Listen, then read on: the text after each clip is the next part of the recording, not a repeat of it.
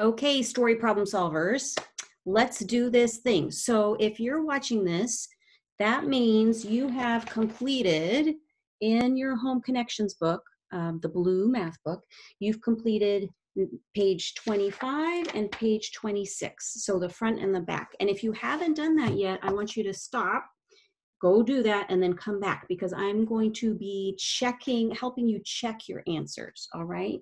So it tells us at the top what we need to do. It says we're supposed to underline the facts and put a box around the question first, okay? So let me grab out a marker so that you can see it better.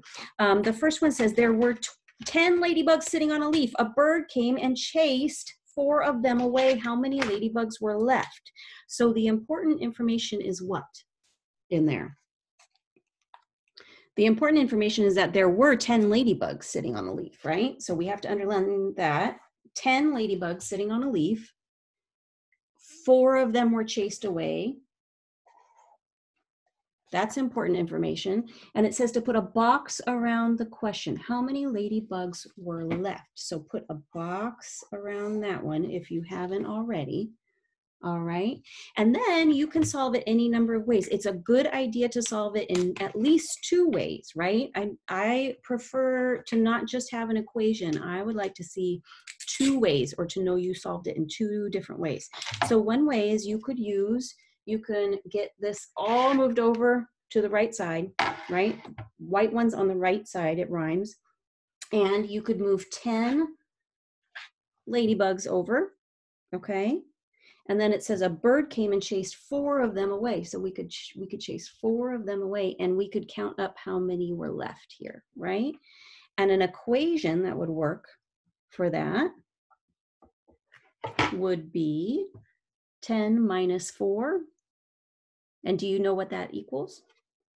Because you checked with your beads, you had 6 beads left. 6 ladybugs left. You could, instead of drawing pictures of ladybugs, I don't really want you to do that because that takes a lot of time. We'll save that for our art projects. And for this, we're just going to do quick little dots for 10 ladybugs. 4 of them were chased away, and you could put a big circle around the rest of them, and that would prove to me that there were 6 left. So if you put an equation and a picture on here, I would be so happy. If you put an equation and you also checked with your number rack, I would be so happy, okay? So now let's do number 2. It says there are 4 ladybugs on the leaf. How many legs in all? Oh my goodness, ladybugs have 6 legs. Okay, so this is like almost multiplication, right? Groups. Okay, so we have 4 ladybugs. 1, 2, 3, 4. 4 ladybugs, and they each have 6 legs. You could do this, the legs. 1, 2, 3, 4, 5, 6. 2, 3, 4, 5, 6. 1, 2, 3, 4, 5, 6. 1, 2, 3, 4, 5, 6. You could do it like that, right? And then you could count up all the legs. You could do that 6 legs plus 6 legs plus 6 legs plus 6 legs. So you could do an equation, 6 plus 6 plus 6 plus 6. Right? Did you think of even another way to do it? You're going to run out of beads if you do it this way. So maybe the number rack is not a very good way to solve this one. What's 6 plus 6? What's double 6s? 12, right? So this is like 6 plus 6 plus 6 plus 6 is like 12 plus 12 more, which is how many altogether? 12 plus 12. 24 legs. Wow. You had some problems like that with mittens, remember? Yeah. Okay. Oh, I forgot. We were supposed to underline what was important. There are 4 ladybugs on the leaf. That's important. 4 ladybugs. I'm going to underline 4 ladybugs. And it's also important to know that ladybugs have 6 legs. Okay. And then the question is how many legs in all? So we have to put a box around how many legs in all. And now we know that there are 24.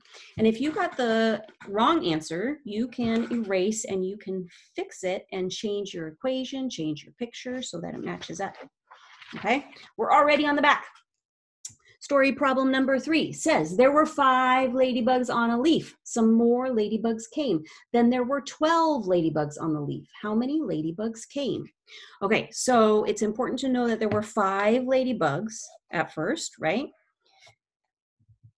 Then there were 12.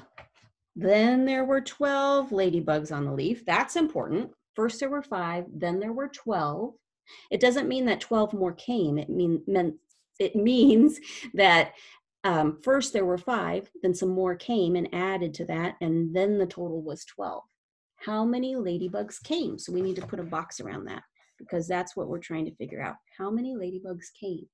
Okay, so you could use your number rack, squish them all over to the white side. You can move 12 ladybugs all together. That's how many there are all together, right? 12. And at first, there were only 5. So this is what there was at first. Altogether, then there were 12. So this is the number that came, right? Or on your whiteboard, you could draw 12 quick ladybugs. 1, 2, 3, 4, 5, 6, 7, 8, 9, 10, 11, 12. Super quick ladybugs, right? And you could put a circle around 5 of them because those were the ones that were there first. 1, 2, 3, 4, 5. And then you could count the rest. And then you would know that 5 plus 7 equals 12. 7 ladybugs showed up. So you could do an equation, you could do a picture, you could do an equation and then check with your number rack.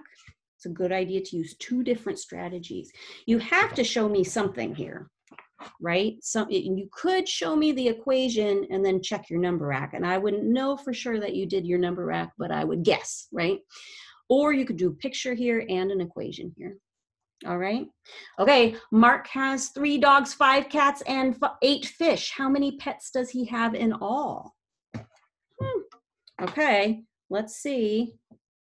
Where's my number rack? My desk is getting really messy, you guys. Whew. Okay. So you could move over 3 dogs. You could move over 5 cats. And you could move over 8 fish, and you could check how many that was altogether on your number rack, okay? Or you could 3 plus 5 plus 8, you can write out your equation. You could do a dot for each pet, so 1, 2, 3, and then 1, 2, 3, 4, 5, and then 1, 2, 3, 4, 5, 6, 7, 8, and you could count up all of the pets for the total. So the total for this one is 16. And again, I get too excited about solving the story problems, you guys. I forget to underline the critical information. Okay, so it's important to know that 3 dogs, 5 cats, 8 fish. It's important to know all those things, that there were that many. And then the question is, how many pets does he have in all? So we have to put a box around. How many pets does he have in all? Okay, the challenge, I'm not going to give you the answer. I'm going to have you solve it. It says, here are 2 clues. Carly has 2 more nickels than dimes in her pocket. She has 40 cents. How many nickels does Carly have? How many dimes does Carly have? Show your work. So I am going to just give you a clue that if you didn't remember, a nickel is worth 5 cents, right? This is a nickel. I'm going to put an N for nickel, and it's worth 5 cents. And this is a dime, so I'm going to put a D, and a dime is 10 cents. So I want you to solve this, and then I want you to check with an adult at your house or wherever you are, whoever's helping you with your schoolwork, see what they think. And if you can't, if they're busy, try the drop-in time at 12:30, either today or tomorrow. if it's already passed today, and I will help you with this one. I'll help you check it, okay? Okay. Remember, if you watch this and if some of your answers were different, make sure your answers match up and make sure you understand why the answer is the way it is. And if you don't understand, check with me, okay? Because I want you to get it. I want it to feel like, oh yeah, I've got this story problem thing down, okay? Good job, mathematicians.